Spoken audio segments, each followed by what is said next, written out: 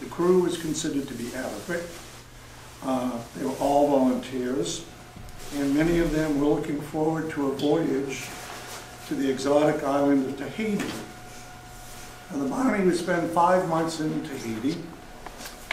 She would set sail at England in April 1789.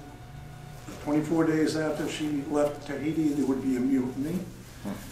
And 18 men, as well as Captain Bligh, were put into a 23-foot open boat with some limited rations and cast adrift.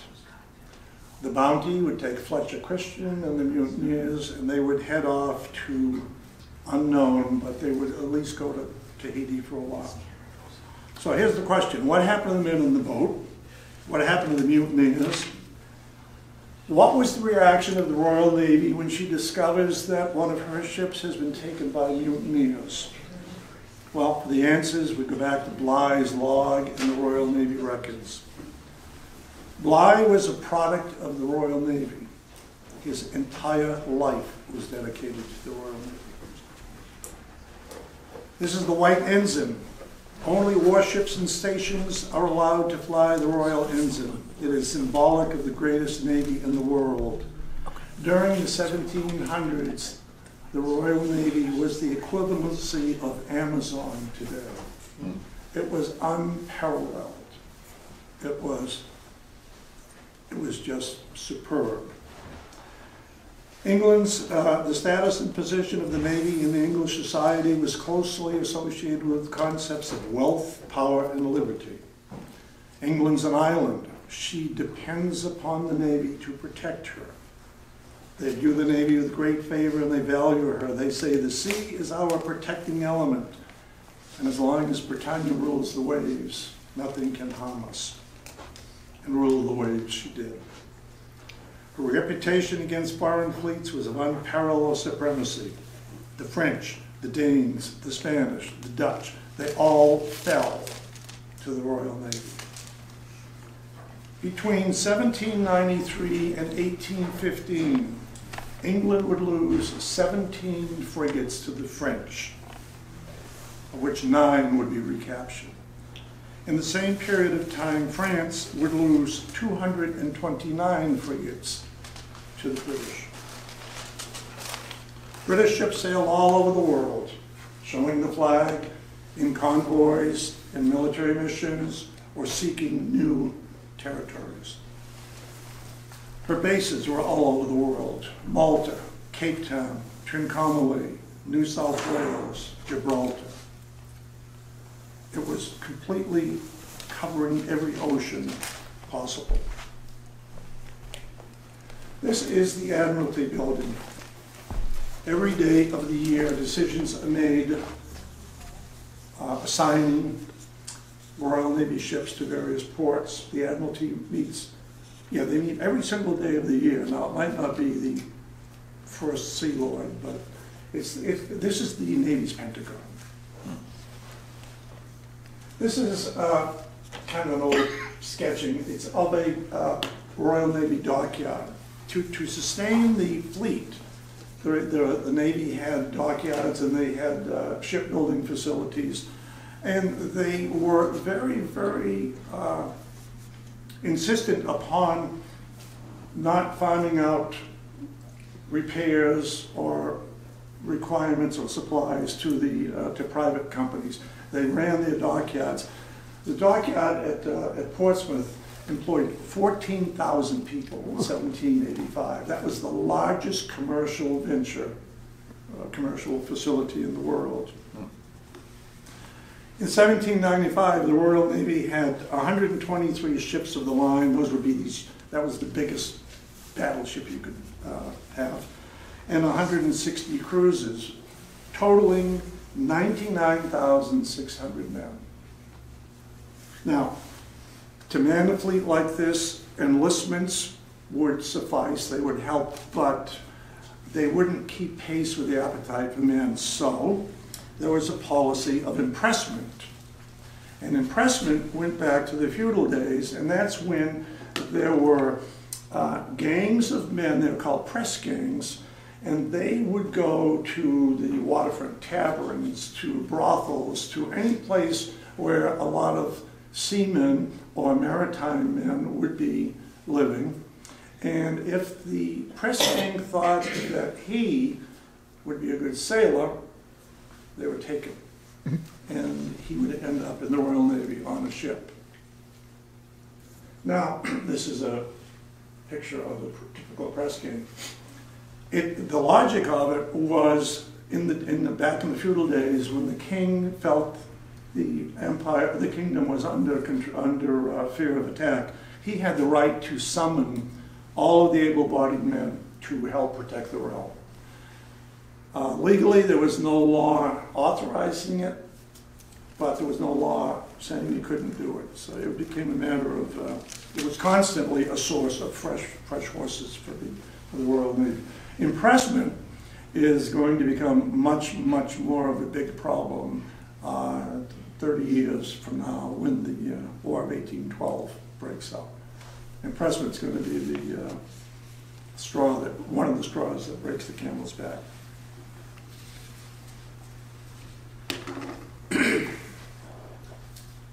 A little bit of talk about the Royal Navy. The food chain, the hierarchy in the Royal Navy was commissioned officers at the top, then you had warrant officers, and then you had the petty officers and able seamen. It was almost like a reflection of the social stratas ashore. Commissioned officers, they got their commission from the Admiralty. All of them received their training in the Royal Navy, and they had to have at least 6 years service before you could become a commissioned officer. They were trained in navigation, they were trained in gunnery, seamanship, but they didn't need to be complete specialists in these fields. They had to know the rudiments and they had to be comfortable with them. But there would be other ranks that would carry out the details. They were going to be more managers and leaders. Commissioned officers could be promoted to positions involving more than one ship. The parallel would be commissioned officers in the American Navy. Next class down were the warrant officers. They received their commission from a warrant from the Navy Board. They're considered specialists. The master was the highest warrant officer you could attain that position to. And he was basically, he was in charge of the ship, directly reporting to the captain. He was responsible for navigation, setting the course, advising the captain of any dangers. He was the captain's right-hand man, but he was not a commissioned officer. In the hierarchy of the ranks, warrant officers were considered, quote, with but after lieutenants. So there was always a slight stigma between the commissioned officers and the warrant officers. Some of the other positions for a warrant officer: surgeon, the purser, the bosun, the carpenter. Next down the line are the midshipmen. They're going to be potential officers. They have to have at least 3 years service as a midshipman. And after 6 years, they can become a lieutenant.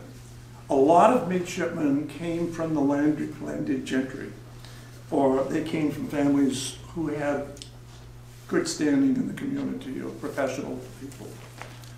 Typical age, midshipmen, 15 to 20. They learned seamanship, navigation, maintenance of the log, and they had minor responsibilities. They'd be in charge of some of the ship's boats. They would do low-level tasks, but they were on their way to becoming commissioned officers. Next, petty officers. Again, these are men that would work closely with the warrant officers. They had a particular trade or skill. And then at the bottom of the food chain are the able seamen. And these are the guys who have to know everything. They have to know how to tie the knots, how to reef the sails, how to heave the lead, handle the pumps, row the boats. Basically, they have to know how to do everything the officers tell them to do. But it's a way of life. And all of these different stratas are tied in to work effectively under two categories. discipline, and two philosophies, I'm sorry. Discipline and duty. These are the two things that are going to make this operation work. Discipline was simply saying to the crew, these are the rules, and you abide by the rules.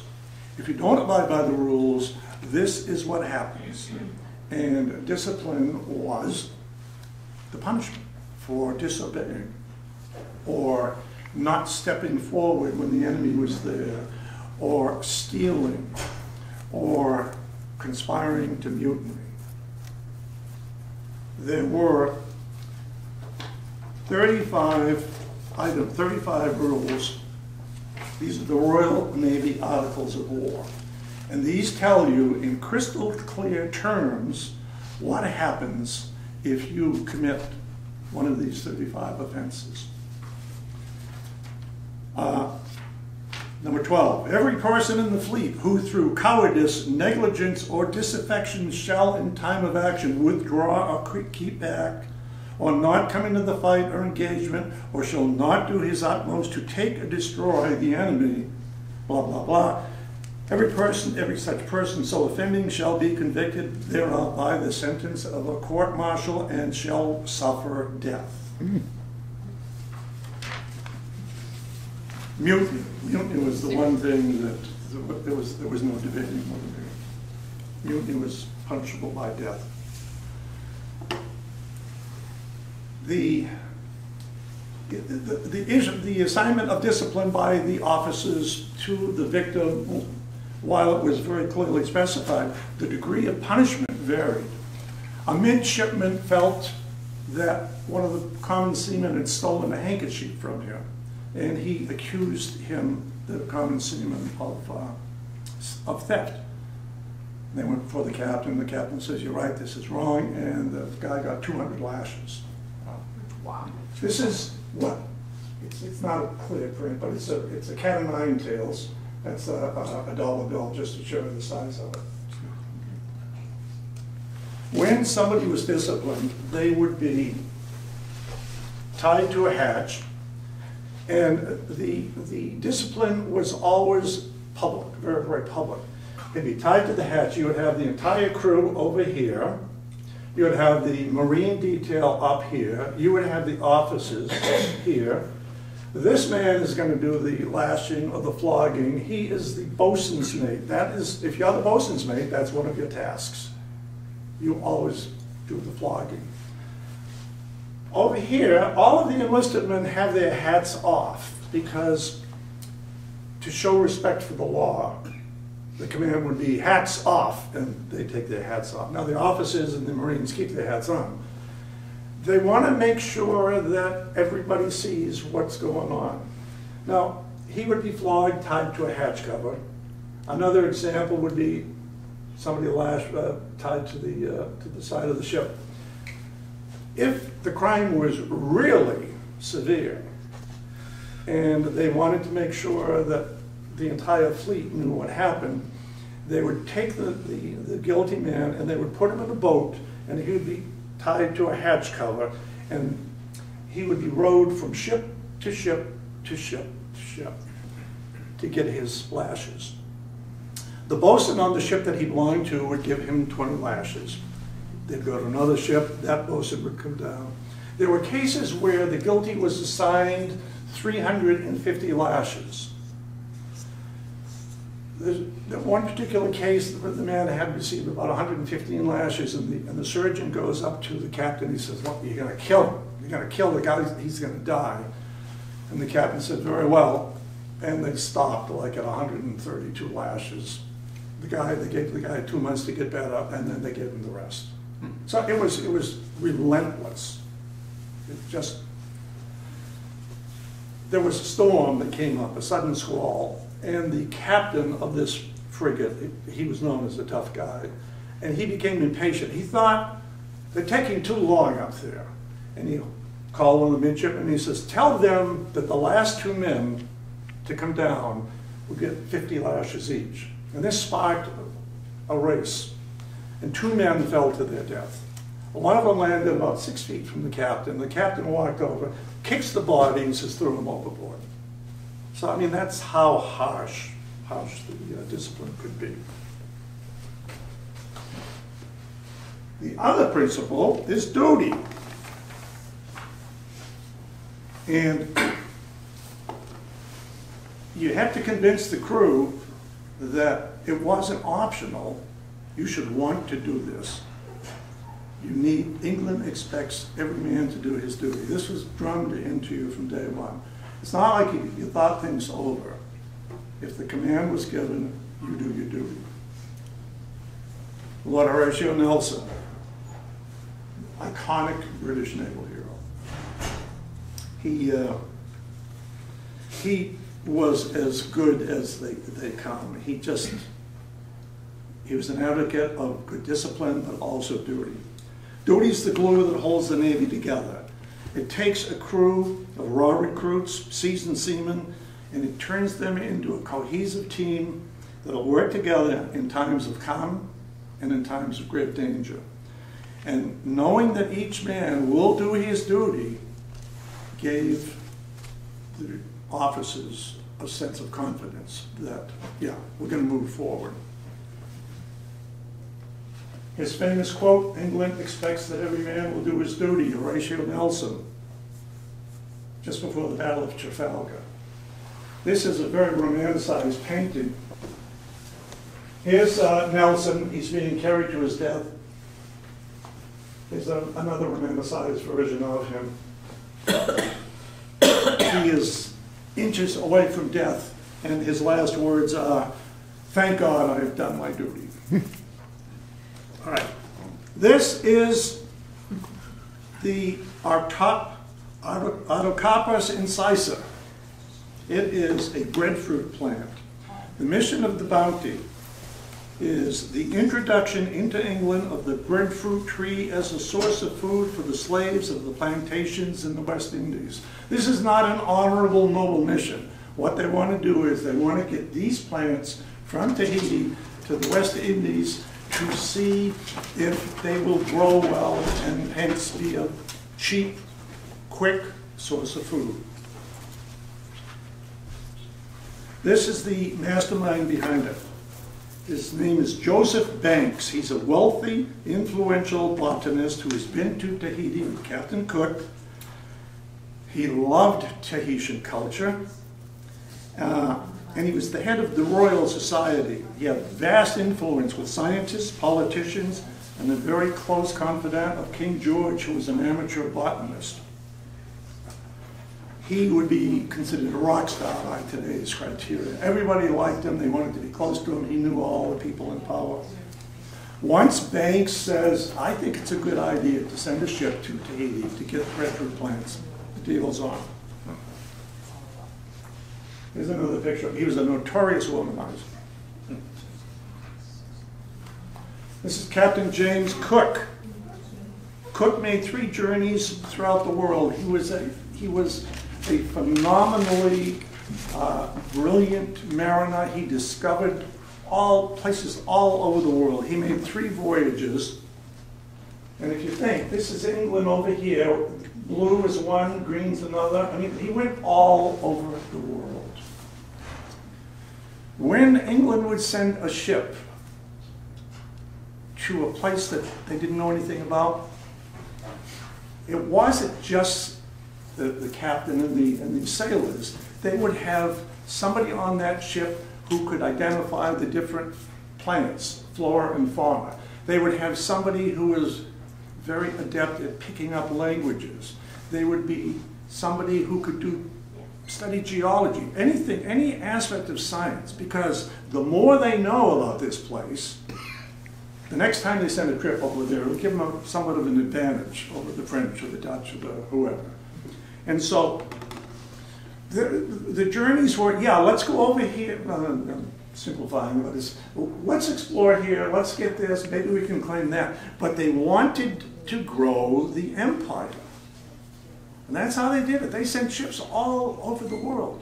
The Spanish, the Dutch, the Portuguese did the same thing, but nobody was as good as the British were. Cook goes to all over the world. He ends up on his third voyage in the Pacific. And this is a painting of Tahiti. And it's a tropical, beautiful paradise. And the natives are very, very friendly. And the natives haven't seen any Westerners. And they haven't seen any ships like this.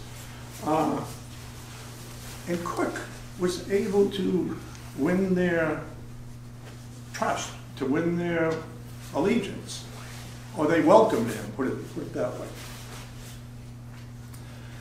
They thought he might be a god. They thought he was, well, they called him Lono, L-O-N-O. They thought he was a spiritual god. And he worked pretty well to maintain that image.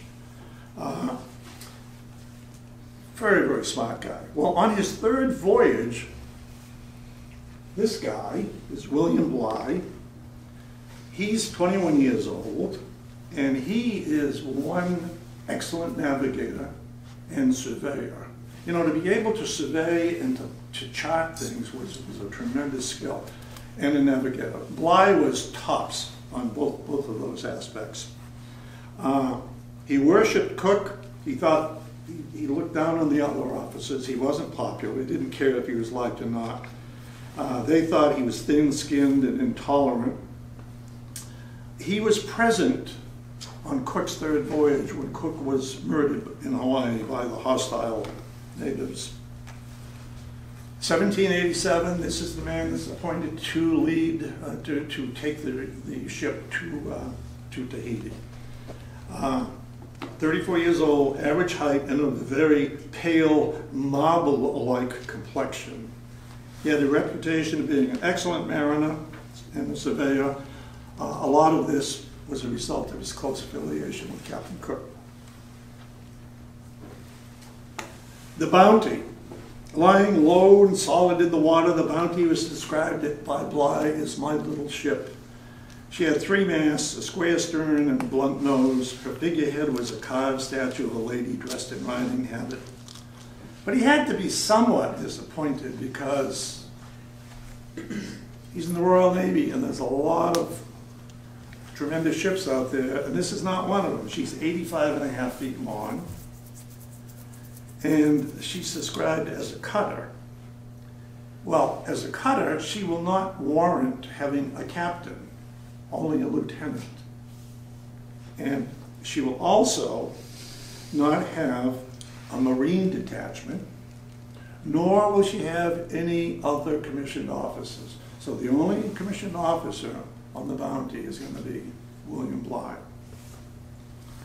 Space is going to be a premium because she's modified this whole area in here, on the backside here, is reserved. That would be the captain's great cabin. Well, that's all going to be reserved for plants on the voyage back. And this is looking down. These are all going to be containers for the plants. This is the captain's cabin, and this is the master's cabin. These are 8 feet by 7 feet, so we're not talking spacious accommodations. And this is the one deck and another deck of plants.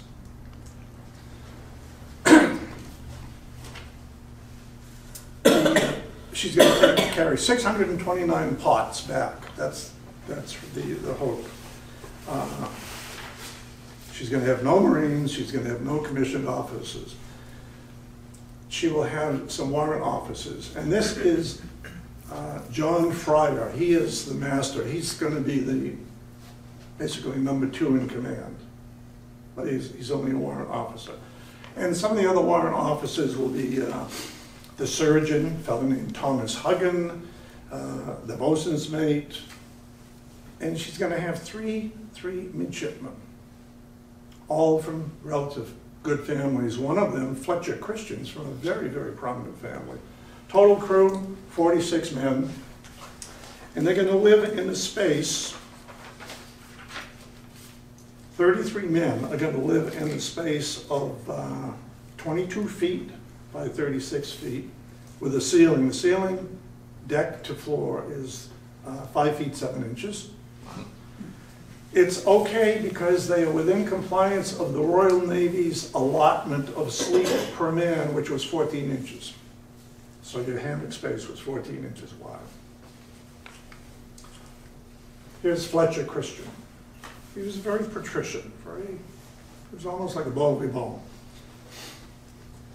Here he is again, he's standing, this battery's gone, yes, but he's up here, and you can see the man hauling in the sails and everybody, but this man's got his hat off to him because officers warranted respect.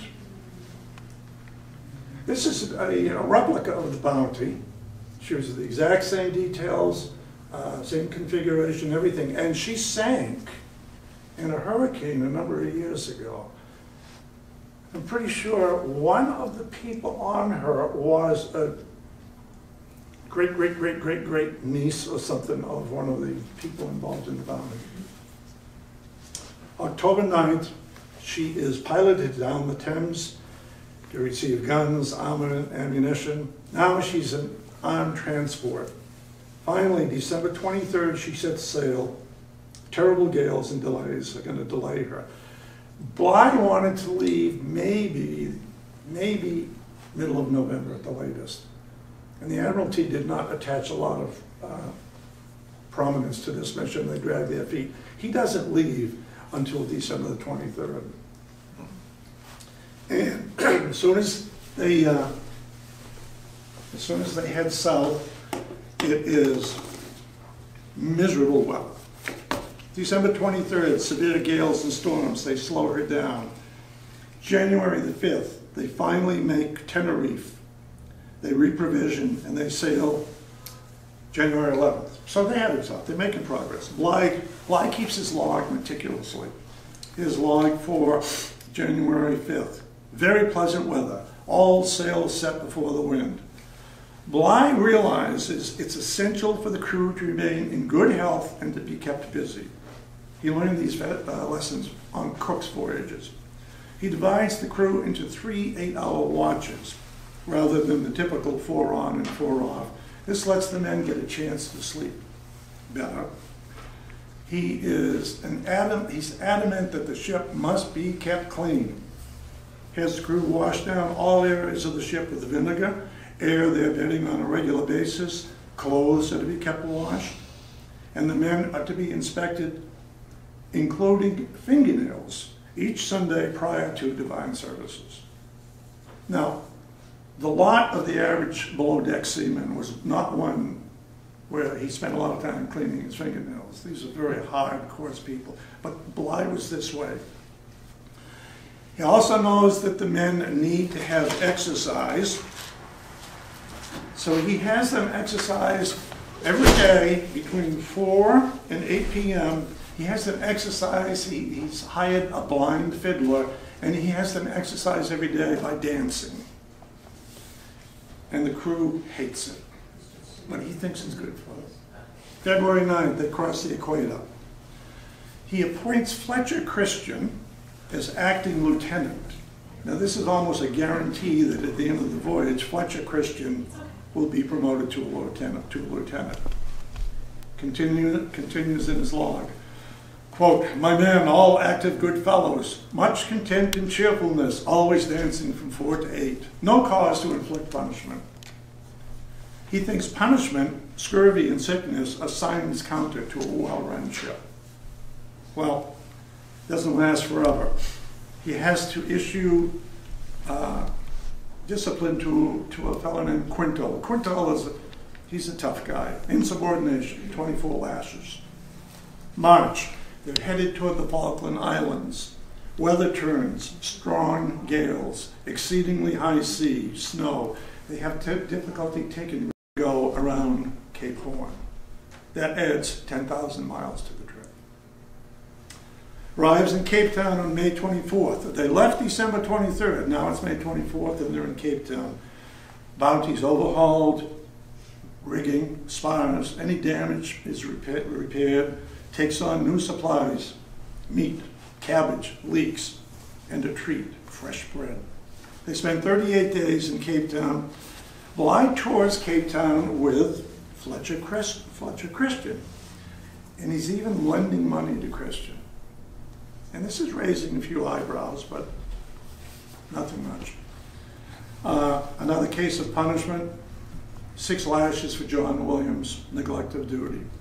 The next stop, they leave Cape Town and they are over here in Tasmania, and they're headed towards Tahiti ultimately. They send a shore party ashore to Tasmania to refill the water casks and cut and gather wood. But a problem develops between Purcell. Purcell is the ship's carpenter. He is insolent and he's sent back to the ship. It was very, very common that the ship's carpenter would always be a tough nut to deal with, because they knew they had a valuable job and they knew that nobody else knew what they knew, and they always had pretty tough personalities. Shackleton, in his trip in Antarctica, had 28 men with him. The only guy he had trouble with was the ship's carpenter. They're very, very tough to deal with. So Purcell refuses to carry out orders. Bligh knows, I should have had the guy court-martialed, I should have him locked up, but I need him, I need his job, and there's nobody else to support me. So he just talks Purcell into saying, you know, okay, I'll behave and everything. But Bligh also gets his warrant officers together and says, you know, you guys aren't helping me out here, how about some help? Because he's the only source of discipline. And the crew is now starting to notice a little bit of a schism between Bligh and Purcell and the warrant officers. September the 5th, she leaves for Tahiti. Bad weather, fog, heavy rain, heavy high seas. He keeps records. The log reads the distance per day covered. One day, 177 miles, 145 miles, 171 miles. Just, they're making progress, it's just so far away. When they reach Tahiti, they will have sailed 28,086 miles. His messmates, Fryer, it was common for the officer to invite his other officers or warrant officers to dine with him. Fryer says, no, I don't want to eat with him. So he's cut himself off from Bligh. And Bligh senses that Fryer is not really doing a good job. Digs out the Articles of War, reads them to the entire crew. Resentment is growing, the crew's starting to notice. But so far, things are still okay. Until Bligh gets word that there's a sick seaman on board, a guy named James Valentine. And there's no prior warning notice. He finds out from the surgeon, Huggin. And he goes, how come you didn't tell me this? And Huggin goes, well, I don't know. The best you could possibly say about Huggin was he was an absolute drunken sot. He did nothing. He just lay up in his quarters and drank himself into oblivion. 2 days later, Valentine dies, and Bligh goes nuts at Huggin. Now he hasn't got a healthy crew, he doesn't have a perfect record, and he's furious because he now finds 2 other men had scurvy. He takes over their diet. Also, 2 men have refused to dance, so there's cracks in the foundation. So Bligh is going to say, okay, that's it. Takes over the diet of the sick men. He adds sauerkraut, malt, mustard, and vinegar, and lo and behold, the men get better. On the 24th of October, the Bounty reaches Tahiti. Before they pull into the harbor, all men are expected for venereal diseases. This is the scene, this is the welcoming scene. As she wears into Tahiti, she's greeted by throngs of canoes bearing welcoming natives, fresh fruit, hogs, coconuts, and flowers. The contrast between the English and the Tahitians was marked. Tahitians were tan, slim, perfect white teeth, and smiling. The English were dirty, bow-legged, scarred, and unshaven. But the natives are happy to see this ship because they remember Captain Cook, and they think, Lono has come to visit us again. Bligh says to the crew, don't mention a word about Cook being killed. I'll handle it. The last thing he wants is the natives to find out that Cook was killed. Bligh says, once we're ashore, I'll meet with the royalty and I'll tell them we want to bring breadfruit plants back to England. And he does that. And the chiefs go, that's what you want? In so many words, he says, yeah, I want to bring these plants back. And the island's covered with breadfruit plants, so they go, fine. Because they know they're going to get gifts from the sailors. Bligh sets up a compound that will be an area where the plants can be harvested, they can be tended to, they can be watered and made ready for shipment. He realizes that you've got to have some kind of trade policy when you're dealing with the natives, because otherwise it'll be complete mayhem.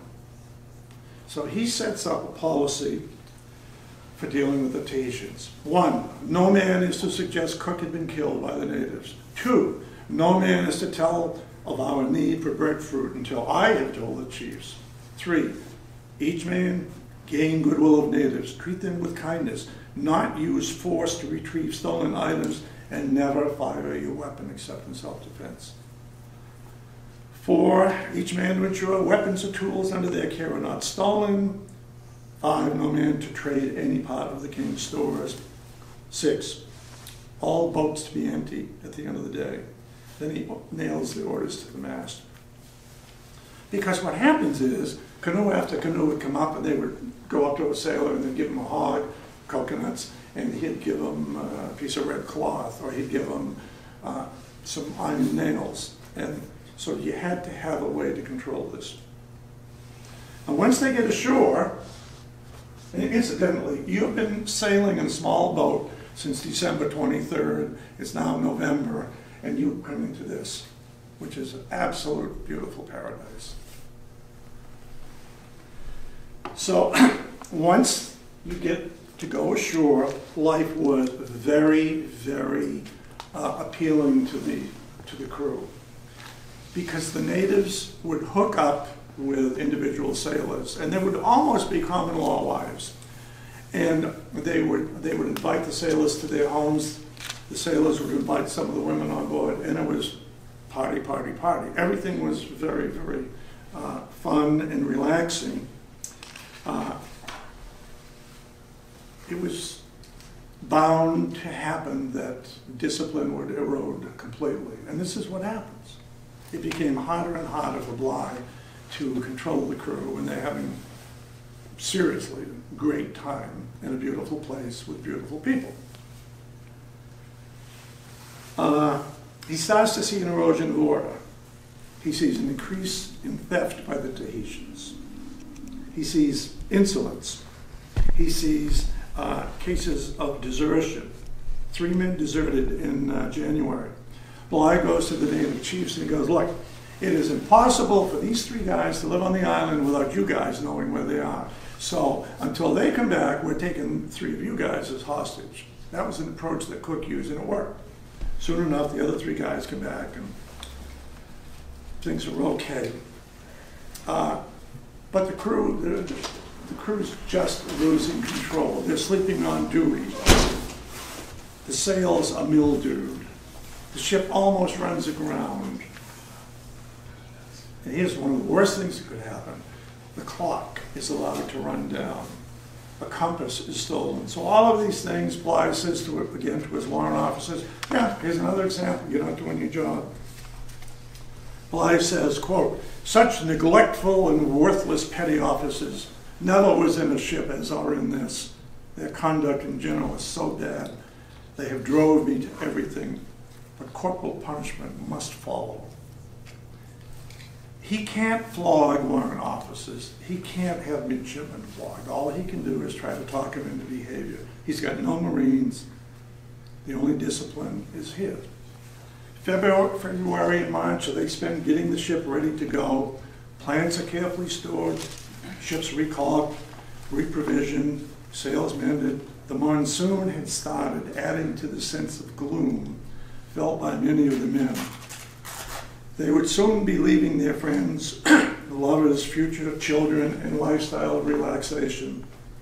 Ashore, the natives sense the ship's getting ready to leave. Tears and wailing were constant. Bligh thanks Tina and Idea, they were the two chieftains, for their kindness. Set sail on April the 5th. She's been in Tahiti 23 weeks. They're headed home. She's headed westward into heavy rain. Crew is in surprisingly good spirits. A week out, she comes across an unknown island, but it was too difficult to go to shore. And at this point in the journey home, events showing the friction between Bligh and Christian are starting to surface. Christian is berated by Bligh, and he says to Bligh, "Sir, your abuse is so bad that I cannot do my duty with pleasure. I have been in hell for weeks with you." They continue sailing. They get to another small island, Anamuka. This is where Bligh had been with Cook. The thing about Bligh is he remembers all these places that he went with Cook, and it's like, it's really an advantage. He sends 2 parties ashore to get wood and water. Natives come up, and they're friendly, but they steal an anchor from the boat and a shovel. And Bligh is furious that these things happen, and he accuses Christian of cowardice. He says, "Why didn't you go after them?" And Christian says, "We had arms, but you forbade us to use them." Relations are getting worse. April 27th, another rift between Bligh and the men. He notices that a pile of coconuts stored topside. All along topside, they had mountains of coconuts. And, you know, they consume coconuts every day or whatever. And Bligh notices one pile seems smaller. And he queried everybody, and everybody said, "No, I didn't take them." And Bligh says to Christian, "Did you take the coconuts?" Christian answers Bligh, I do not know, sir, but I hope you don't think me to be guilty." In a rage, Bligh says, "Yes, you damned hound, I do. God damn you, you scoundrels, you're all thieves. I'll make half of you jump overboard before we reach the Endeavour Straits." That was in Australia. He cuts the grog ration. He cuts the ration of yams, which was the only sweet food they had to have. And Christian is flabbergasted. He's almost on the brink of tears. And one of the men comes up to him and he whispers words to the effect that he says, "Hang in there. It won't be much longer." A couple, 15 minutes later, Bligh's come down. He says, "Mr. Christian, would you like to have dinner in my cabin?" And Christian says, "No, thank you." The next day, Bligh goes to his cabin about 10 o'clock at night. Officer of the Peckover, who was on watch, is relieved by Fletcher Christian at 4 in the morning. Shortly thereafter, Christian, Churchill, Mills, and Burkett, all with arms, awoke Bligh and bring him topside. He's wearing a nightshirt, he's tied securely. He's taunted by several of the men. As the launch was lowered, men who were loyal to Captain Bligh were put into this boat. They're getting ready to put Bligh into the boat. And Bligh says to Christian, he says, "Consider, Mr. Christian, I have a wife and 4 children." Christian responds, "That is the thing. I am in hell. I am in hell." They load the launch with 18 men. They're throwing the planks overboard here. Bligh is hollering at them. Some of the men wanted to kill him. Again, the launch is 23 feet long. There's 19 men in it, 6 feet 9 inches wide. She's got 150 pounds of bread, 32 pounds of pork, 5 quarts of rum, 6 bottles of wine, 28 gallons of water. They figure that's enough to last 5 days. As they were cast off, Bligh shouts to the Bounty, "Never fear, my lads, I'll do you justice if I ever reach England." They're sailing along. Bligh's 35 years old at the start of the journey. 18 men are in the boat. Some are as loyal as could be. Some hate Bligh. They head west toward the Friendly Islands where Bligh had visited with Cook. At that time, they were well received by the natives. May the 2nd, they landed on an island and met by natives who appeared to be menacing and hostile. As tensions increased, the natives began to clap stones together. So you've got all these natives, and each one of them is holding stones. And the dialogue between Bligh and the native chiefs, you can tell, is going downhill. And the natives say, why don't you spend the night on the island with us? And Bligh said, oh no, we've got to. And the natives say, are wondering, where's the big ship? And things are getting worse and worse, and Bligh senses that we got to get the hell out of here. Meanwhile, the natives are banging rocks together, and it's very, very eerie environment. Bligh and the men rush to the boat, to this boat here, and they get in the boat, and the natives are pursuing them, and they're throwing rocks at them and spears, and one man has to get out and cut the anchor rope. And he gets out there to cut the rope, and the natives grab him and they kill him. Meanwhile, Bligh and the men are in the boat, and they start to paddle and get away. The natives are chasing them, they're pursuing them, and they're catching up on them. And Bligh says, take off your hat, take off your shirt, throw it in the water. And sure enough, the boat stopped to pick up the clothing and everything, and that's how they escape. So they make a getaway. They are now headed for Timor, which is a Dutch settlement in the East Indies. They're going to be in the boat for 26 days before they reach land. It's a small island in the New Hebrides. Bligh is going to name it Restoration Island because the men forage for oysters and berries.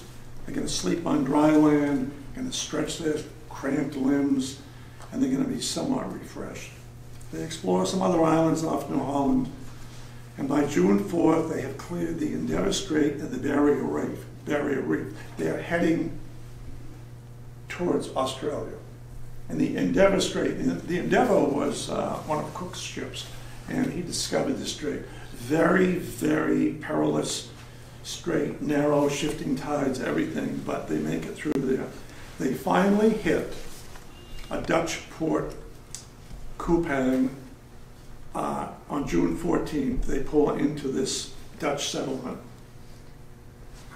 Here's the map. It's a terrible map, but basically they're cast adrift over here, and they go all the way here. This is Australia, this is the Endeavour Strait, and here's Timor. This journey is over 3,600 miles. He doesn't lose a man. And at times they want to kill because he's just total disciplinarian.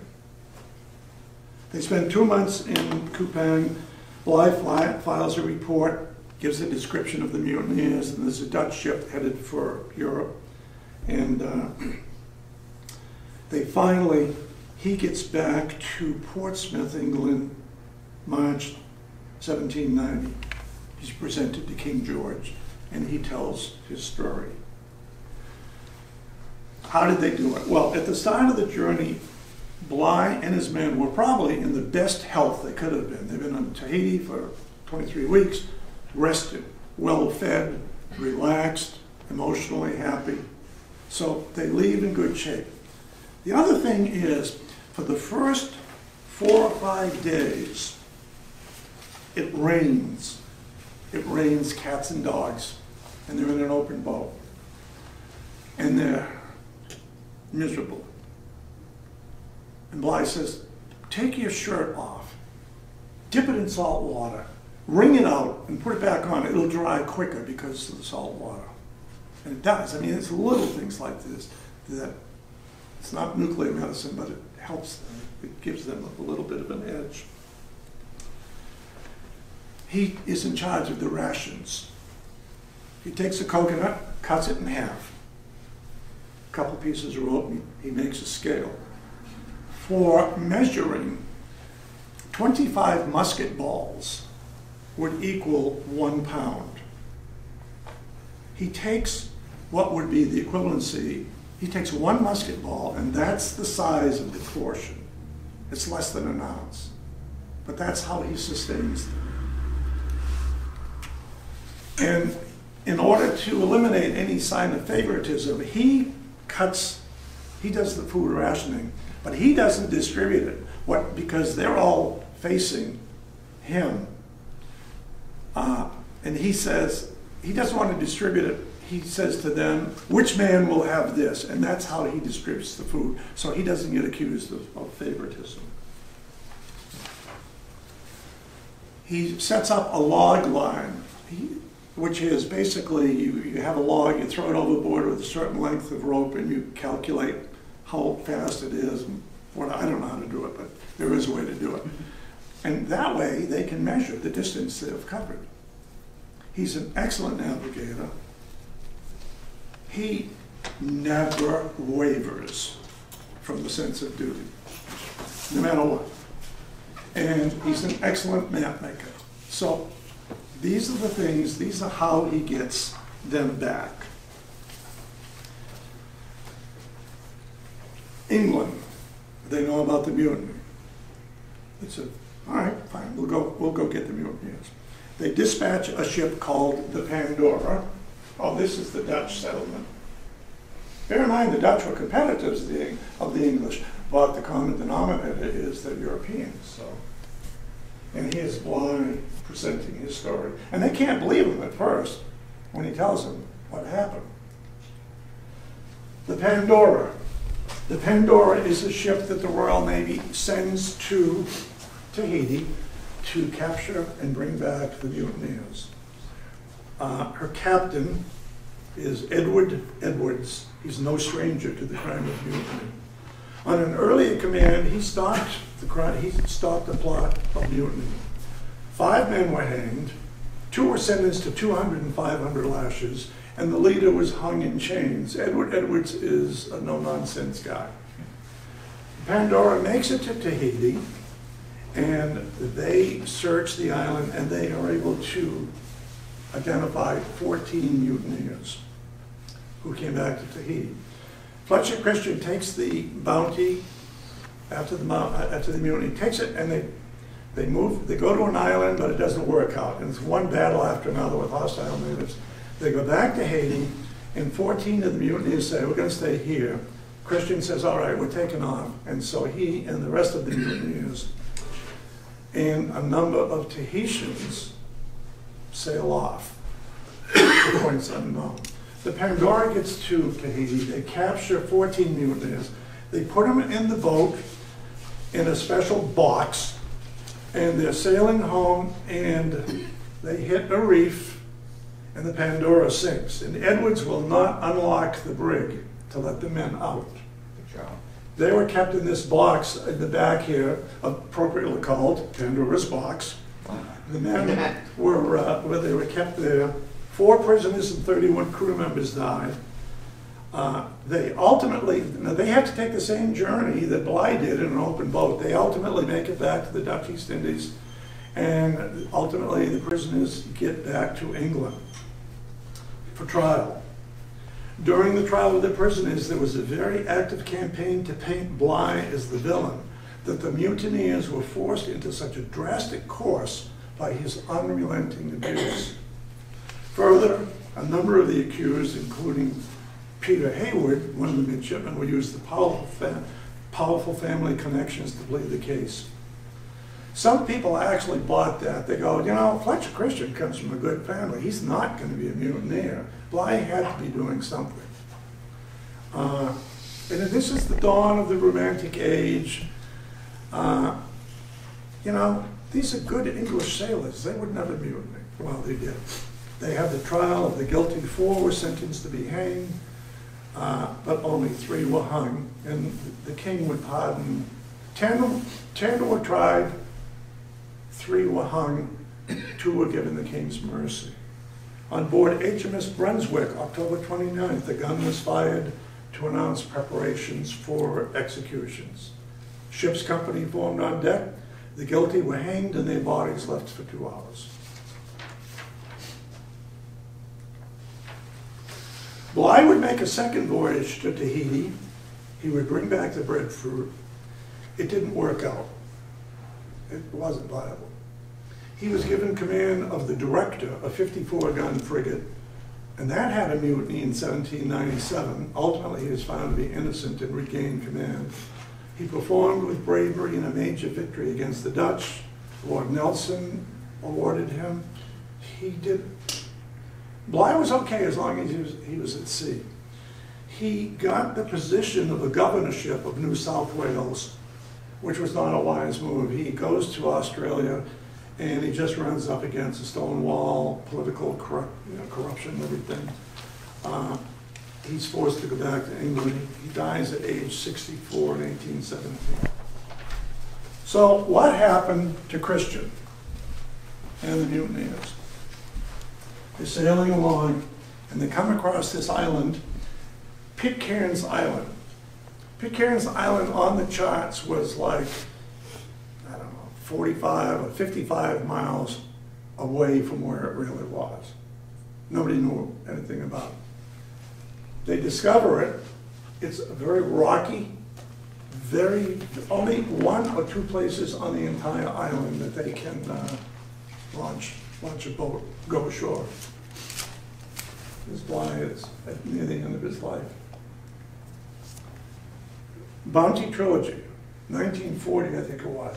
This is, it's dated, but it is a great read. And the thing that I noticed about it was Mutiny on the Bounty and Men Against the Sea. These two were really very, very factually based because there were survivors who could tell the details of the first two. On Pitcairn's Island, the amount of people that could tell you what happened was diminishing. Anyway, excellent read. Even though it's that old, it's a great story. The other good story on this is by Caroline Alexander, this woman who did a superb job. The book's on the table there. These are drawings by Wyeth, N.C. Wyeth. Here's the Bounty. She's pulling into Tahiti. Here's Fletcher Christian. He took a life. The mutiny scene. It's idyllic. I mean, when you consider what they were living under and what they went to. On the other hand, when they walked away from the ship, they walked away from everything. Because anybody in the Navy knew that if they were caught, they would be executed. The mutineers left on Pitcairn's a tough crew, not nice people, always fighting, always bickering, always trying to do one-upmanship. Very, very harsh. They burnt the Bounty because Christian knew that sooner or later they would try to escape. And if they got caught, some of the men would get caught, and it would be the end of the story. Christian, relations between the Tahitians and the Englishmen deteriorate constantly. It's a downhill slant. They're fighting. The Tahitian women, some of them preferred the Englishmen. The Tahitian men were jealous. It was a total breakdown of society. Christian is killed by a native. The last survivor on the island was a guy named John Adams. This is a picture of, actually it could be a picture of Christian and children or John Adams, but he's the last white man to survive. Nobody knows anything about them for 25 years. And one day there's a British ship and it's sailing along and they see the island and they go, looks like it's civilized. It looks like let's get closer. They see smoke coming from campfires and they get closer and they can see a little village square. And a canoe comes out from the island and there's a couple of guys paddling it and one of them is standing up and they don't know what the language is. Good afternoon, what ship are you from? In perfect English. And they're astounded. And that's how they found out the mutineers were on Pitcairn's Island. Send the boat ashore, and they see the village is laid out. They see Bibles. They see, everything is meticulous. It's like a little village, English village. So they go back and they get back to England and they file reports and everything, and that's how they discover what happened. John Adams, he was the last guy to, the last Englishman alive. And yeah, it's an amazing story. Well, once word got back that there were Bibles and there were Christians on the island, there was a huge flood of missionaries headed towards Pitcairn's Island for a while. But a good story. But you know, the Royal Navy is not an organization to mess with. So that concludes my story. So questions, ma'am? Were mutinies so common? You know, good question. Mutinies were, first of all, mutinies were really the last step you could take. If it got to the point you're taking a mutiny, that was it. So there were relatively few mutinies, but in the late 1700s, there was this, and then there was a mutiny of a wider scale in Portsmouth Harbor, where a bunch of ships, they didn't mutiny so much against the officers, they mutinied for better living conditions, better food, better treatment, if you will. It wasn't so much against officers per se. There was one in the late 1790s, and then there was one in the early 1800s, and those two did kind of make life better for the below deck seamen. You know, I don't know of a lot of mutinies, just a few. Sir? I have two questions. Were they paid big salaries or very little low salaries? Dirt. Yeah. I mean, the officers, well, the officer did okay. Yeah, no. Very. And it was, yeah, when you, the question I have is, why would you do this? Yeah. You know, you live in a place where the ceiling's 5 feet 7 inch. You got a 14-inch sleeping space. Your boss wants to hang you in chains. You know.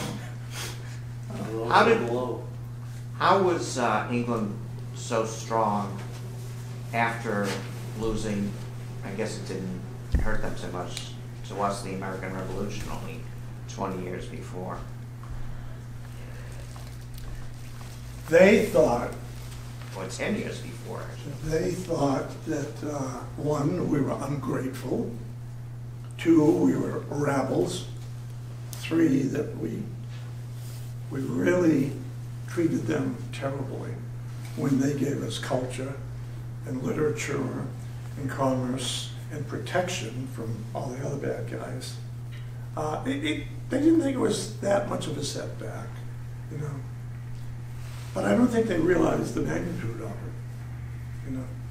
But, you know, by the time of, say by 1812, Yeah, that was a lot. whole different story, because now that was competition. It's many years later. Yeah, sir. If I understood the itinerary, they left England, and I think you said they were near the Falkland Islands. Yep. They But then wanted, instead of going around South America, they ended up in Cape Town? yeah, they wanted to go around South America, but they couldn't make it. They spent 3 weeks trying to round the Horn. After the first week, they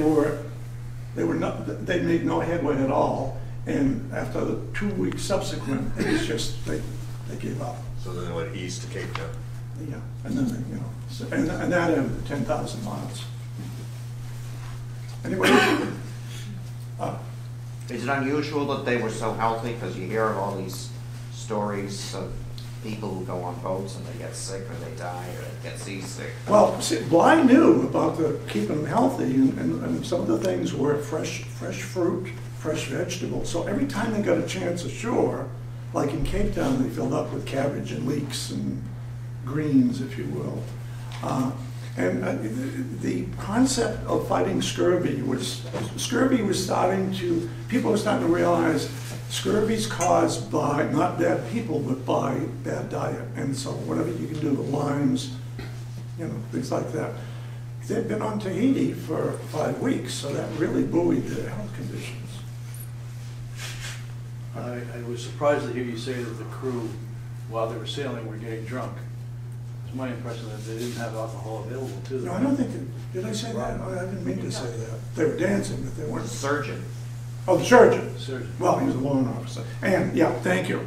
Yeah, the surgeon could have had some liquor or spirits for medicinal purposes. Yeah, the enlisted, I mean, the common, no, yeah, thank you. Right. Bob, it doesn't sound like there's a lot of record in terms of the discussion and the planning of mutineers, like how they have it. Good question. Good question.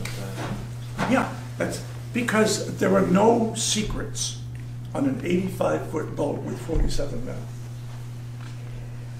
So the planning, I think it was a festering situation that got worse and worse and worse as things deteriorated with Bligh and the crew. The other thing is Bligh was good at some things, but he couldn't read people. You know, he's showing favoritism to Fletcher Christian. He's lending him money. He's, come Christian, let's walk through Cape Town. Let's, you know, and the crew, it's a small, compact universe, and everybody sees everything. So I think that when one of the seamen went up to Christian and said, hey, hang in there, it's not going to be much longer, that's the first instance that anybody made public about something's going to happen. And Bligh he couldn't, you know, he wasn't good at reading people. But he didn't care either. He didn't have to read them because they have to do what I tell them. And, you know, so on one hand, he wants them dancing, he wants them healthy, he wants them clean, but mentally, he's ignoring them. So, sir? If I remember correctly, in Caroline Alexander's book, she talks a lot about the PR campaign. After, yeah. And to what extent do you think that affected the story in terms of painting Bligh as a bad guy and trying to resurrect the reputations of some of the more gentlemanly mutineers? I think the campaign worked somewhat well, particularly for Peter Hayward, who was one of the subscribers of it. It sure didn't make any difference on the lower ranks. I mean, if anybody benefited from it, it would have been the midshipmen. Bligh weathered it okay, because the Royal Navy knew that, you know, all things considered, he's really not as bad as a lot of other officers. His discipline, you know, they considered him a stern disciplinarian, but he wasn't an ogre. I mean, the guy that had 2 men kicked, and, you know, it was just, you know, good news, bad news, there's always somebody worse, but I think the campaign, it worked somewhat, and it might have reaped benefits for the mutiny at Portsmouth X years later, wherein they were trying to get better living and working conditions. It was a factor, but, you know, and I don't think the Royal Navy was okay with Bligh. You know, they might have counseled him a little bit and said, bad mess, but let's move on, because he had another ship. So, anybody How many else? movies have been made of this? Yeah, they had 3. So you had 3. Yeah, I didn't see. I watched the one with Marlon Brando. Do you remember? Any of you remember that movie? Yeah. He was a bit foppish, you know, his accent. And am I keeping everybody too late? No, another 2 minutes. Okay. We do close at 8. Okay. So we'll all go to Callahan's after that. Anyway, good start, sir. You mentioned there was a second mutiny with Bligh. What was the reason for that? Well, I think that was in 1797. I think that was part of the